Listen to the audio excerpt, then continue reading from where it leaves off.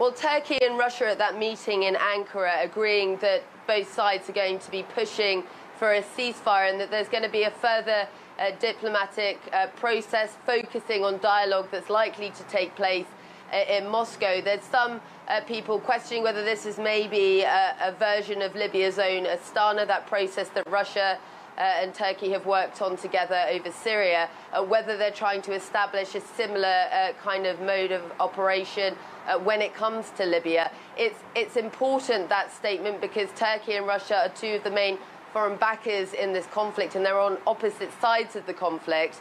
Turkey is supporting the UN-recognized government. Russia has been providing support to Haftar and his militias.